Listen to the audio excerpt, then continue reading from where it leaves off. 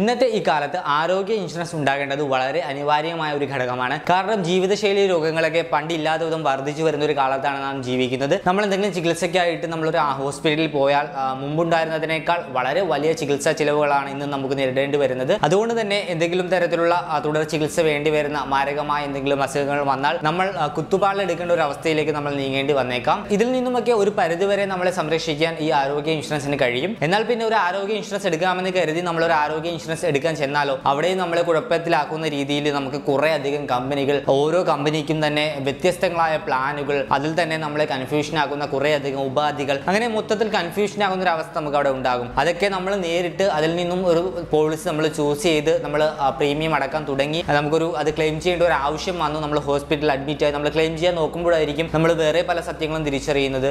അതിൽ ഹിഡൻ ആയിട്ടുള്ള കുറെ കണ്ടീഷൻസ് ഉണ്ട്. ഹോസ്പിറ്റലിൽ അഡ്മിറ്റ് ആവുന്ന മുമ്പ് ഇത്ര ദിവസം മുമ്പ് നമ്മൾ അറിയിച്ചിരിക്കണം, ഇല്ലെന്നുണ്ടെങ്കിൽ ഹോസ്പിറ്റലിൽ അഡ്മിറ്റ് ആവുന്നതിന് മുമ്പുള്ള ചിലവ് അവർ തരില്ല, ഇത്ര രൂപയെ റൂം റെന്റ് തരത്തുള്ളൂ, അങ്ങനെ കുറെ അധികം കണ്ടീഷൻസ് നമ്മൾ അപ്പോഴായിരിക്കും പലപ്പോഴും അറിയുന്നത്. ഇതിനൊക്കെ ഒരു പരിഹാരമായിട്ട് എല്ലാ വിഭാഗം ആളുകൾക്കും എടുക്കത്തക്ക രീതിയിലുള്ള, ആളുകൾ അധികം കൺഫ്യൂഷൻ ആക്കാത്ത രീതിയിലുള്ള ഒരു ആരോഗ്യ ഇൻഷുറൻസ് പദ്ധതി അവതരിപ്പിക്കാൻ IRDA, അതായത് insurance regulatory development authority of India, insurance കമ്പനികളോട് നിർദ്ദേശിച്ചു. ഈ ഒരു ആരോഗ്യ ഇൻഷുറൻസ് പദ്ധതിയുടെ പേരാണ് ആരോഗ്യ സഞ്ജീവനി എന്ന് പറയുന്നത്. ഇന്നത്തെ ഈ വീഡിയോയിലൂടെ നമുക്ക് ആരോഗ്യ സഞ്ജീവനി പദ്ധതിയെ പറ്റിയുള്ള കൂടുതൽ വിവരങ്ങൾ അറിയാം. BPL വിഭാഗത്തിൽ പെട്ടവർക്ക് ഉപയോഗിക്കാൻ സാധിക്കുന്ന 30 രൂപയ്ക്ക് 5 ലക്ഷം രൂപയുടെ ഇൻഷുറൻസ് പരിരക്ഷ നൽകുന്ന ആയുഷ്മാൻ ഭാരതിനെ പറ്റി നമ്മളൊരു വീഡിയോ ചെയ്തിരുന്നു. നിങ്ങൾ BPL വിഭാഗത്തിൽപ്പെട്ട ഒരാളാണെങ്കിൽ ആ വീഡിയോ ഒന്ന് കണ്ടു നോക്കുക. ആ വീഡിയോയുടെ ലിങ്ക് ഞാൻ വീഡിയോയുടെ താഴെ കൊടുക്കുന്നുണ്ട്. അതുപോലെ തന്നെ ഒരു ഹെൽത്ത് ഇൻഷുറൻസ് എടുക്കുമ്പോൾ ശ്രദ്ധിക്കേണ്ട കാര്യങ്ങളെ പറ്റി നമ്മളൊരു വീഡിയോ ചെയ്തിരുന്നു. ആ വീഡിയോ കാണാത്തവരുണ്ടെങ്കിൽ ഈ വീഡിയോക്ക് താഴെയുള്ള ഡിസ്ക്രിപ്ഷൻ ബോക്സ് നോക്കുക. അതിൽ വീഡിയോയുടെ ലിങ്ക് കൊടുത്തിട്ടുണ്ട്. ആ വീഡിയോ കൂടി നിങ്ങൾ കണ്ടു നോക്കുക. അപ്പോൾ നമുക്ക് ആരോഗ്യ സഞ്ജീവനിയെ പറ്റിയുള്ള കൂടുതൽ വിവരങ്ങളിലേക്ക് കടക്കാം. അത്യാവശ്യം മനുഷ്യന് വരുന്ന എല്ലാവിധ രോഗങ്ങളും കവർ ചെയ്യുന്ന, അത്യാവശ്യം നല്ലൊരു എമൗണ്ട് തന്നെ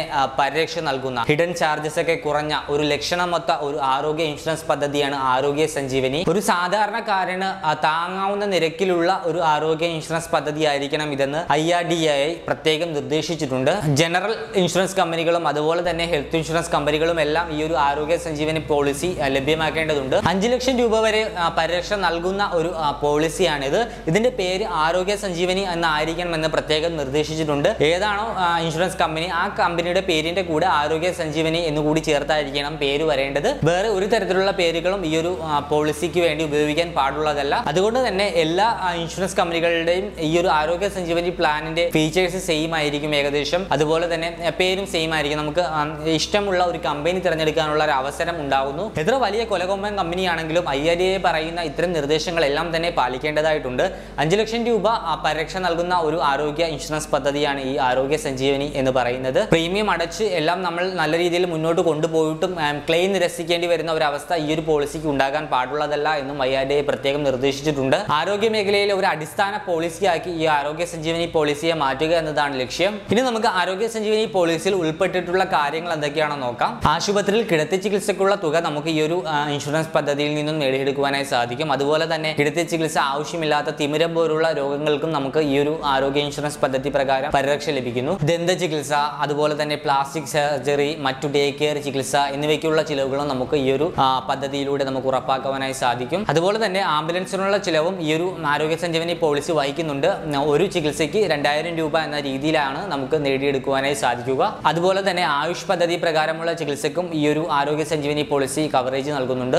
ആശുപത്രിയിൽ അഡ്മിറ്റ് ആവുന്ന മുമ്പ് നമ്മൾ ഡോക്ടറെ കൺസൾട്ട് ചെയ്തതും മരുന്ന് വാങ്ങിയതും അങ്ങനെയുള്ള എല്ലാവിധ ചിലവുകളും, അത് 30 ദിവസം മുൻപുള്ള ചിലവുകളും, അതുപോലെ തന്നെ ആശുപത്രിയിൽ നിന്നും ഡിസ്ചാർജ് ആയ ശേഷമുള്ള നമ്മുടെ മെഡിസിന് വേണ്ടിയും അതുപോലെ തന്നെ ഡോക്ടറെ കൺസൾട്ട് ചെയ്തതിന് വേണ്ടിയുമുള്ള ചിലവുകളും, ആ ഡിസ്ചാർജ് ആയ ശേഷമുള്ള 60 ദിവസം വരെയുള്ള ചിലവുകളും നമുക്ക് ഈ ഒരു ആരോഗ്യ സഞ്ജീവനി പോളിസി ഉപയോഗിച്ച് ക്ലെയിം ചെയ്തെടുക്കുവാനായി സാധിക്കും. ഇതൊക്കെയാണ് ഈ ഒരു ആരോഗ്യ സഞ്ജീവനി പോളിസിയിൽ ഉൾപ്പെട്ടിട്ടുള്ള ഘടകങ്ങൾ എന്ന് പറയുന്നത്. ഇനി നമുക്ക് ആരോഗ്യ സഞ്ജീവനി പോളിസിയുടെ പ്രത്യേകതകൾ എന്തൊക്കെയാണെന്ന് നോക്കാം. ഒന്നാമത്തെ പ്രത്യേകത എന്ന് വെച്ചാൽ മിനിമം 1 ലക്ഷം രൂപയുടെ കവറേജും മാക്സിമം 5 ലക്ഷം രൂപയുടെ കവറേജും നമുക്ക് ഈ ഒരു ആരോഗ്യ സഞ്ജീവനി പോളിസി ഉറപ്പ് നൽകുന്നു. കുടുംബാംഗങ്ങളെ മുഴുവൻ ഉൾക്കൊള്ളിച്ചുകൊണ്ട് ഒരു ഫാമിലി ഫ്ലോട്ടർ രീതിയിൽ നമുക്ക് ഈ ഒരു ആരോഗ്യ സഞ്ജീവനി പോളിസി ചൂസ് ചെയ്യാനായി സാധിക്കും. അതുകൊണ്ട് തന്നെ നമുക്കൊരു കുറഞ്ഞ ചിലവിൽ നമ്മുടെ കുടുംബത്തിലുള്ള എല്ലാവർക്കും ആരോഗ്യ ഇൻഷുറൻസ് പരിരക്ഷ ഉറപ്പാക്കാനായി സാധിക്കും. അതുപോലെ തന്നെ മറ്റു ഇൻഷുറൻസിനൊക്കെ ഉള്ളതുപോലെ നോ ക്ലെയിം ബോണസ് ഈ ഒരു ആരോഗ്യ സഞ്ജീവനി പോളിസിക്ക് ലഭ്യമാണ്. ഓരോ ഇയറിലും 5% വീതമാണ് നമുക്ക് നോ ക്ലെയിം ബോണസ് നേടുവാനായി സാധിക്കുന്നത്. ഇത് പരമാവധി 50% വരെ നമുക്ക് നോ ക്ലെയിം ബോണസ് നേടിയെടുക്കുവാനായി സാധിക്കും. അതായത് നിങ്ങൾ ഒരു 5 ലക്ഷം രൂപയുടെ പരിരക്ഷ എടുത്ത് നിങ്ങൾ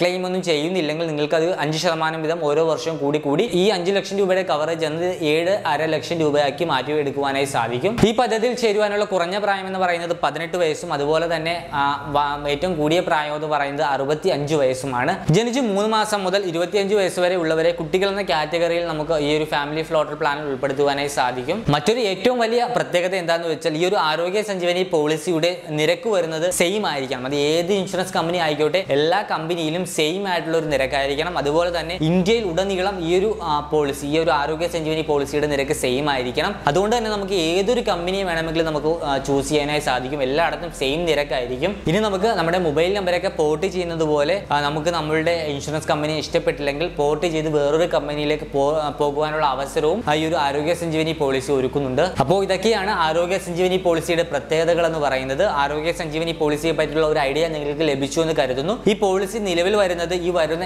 ഏപ്രിൽ മുതലാണ്. അതുകൊണ്ട് തന്നെ നിങ്ങളൊരു ആരോഗ്യ ഇൻഷുറൻസ് പദ്ധതി എടുക്കുവാനായി ഇരിക്കുന്ന ഒരു വ്യക്തിയാണെങ്കിൽ ഇത് കൂടി ഒന്ന് പരിഗണിക്കുക. എന്തായാലും എല്ലാവർക്കും താങ്ങാവുന്ന രീതിയിലുള്ള ഒരു ലക്ഷണമൊത്തൊരു ആരോഗ്യ ഇൻഷുറൻസ് പദ്ധതിയാണ് ഈ ഒരു ആരോഗ്യ സഞ്ജീവനി എന്ന് പറയുന്നത്. എല്ലാവർക്കും ഈ വീഡിയോ ഇഷ്ടമായെന്ന് കരുതുന്നു. വീഡിയോ ഇഷ്ടമായാൽ ഒരു ലൈക്ക് ചെയ്യാൻ മറക്കരുത്. തുടർന്നും ഇതുപോലുള്ള വീഡിയോകൾ ലഭിക്കണമെങ്കിൽ ഈ ചാനൽ ഒന്ന് സബ്സ്ക്രൈബ് ചെയ്യുക. അതുപോലെ തന്നെ നമ്മുടെ ഫേസ്ബുക്ക് പേജും ഇൻസ്റ്റാഗ്രാം പേജും ഒന്ന് ഫോളോ ചെയ്യുക. അതിന്റെ ലിങ്ക് ഞാൻ വീഡിയോയുടെ താഴെ കൊടുത്തിട്ടുണ്ട്. നിങ്ങൾ വീഡിയോ കണ്ട ശേഷം നിങ്ങൾക്ക് വീഡിയോ ഇഷ്ടമെങ്കിൽ ലൈക്ക് ചെയ്യാൻ നിങ്ങൾ മറക്കരുത്. അതുപോലെ തന്നെ എന്തെങ്കിലും അഭിപ്രായമൊക്കെ ഉണ്ടെങ്കിൽ കമന്റ് ചെയ്യുക. ലൈക്കും കമന്റും ചെയ്താൽ മാത്രമേ നമുക്ക് നമ്മളുടെ വീഡിയോ നിങ്ങൾ സ്വീകരിക്കുന്നുണ്ടോ, എന്തെങ്കിലും പ്രശ്നമുണ്ടോ എന്നൊക്കെ നമുക്ക് മനസ്സിലാക്കുവാനായി സാധിക്കൂ. അപ്പോൾ നമുക്ക് അടുത്തൊരു വീഡിയോയിൽ കണ്ടുമുട്ടാം. അതുവരെ.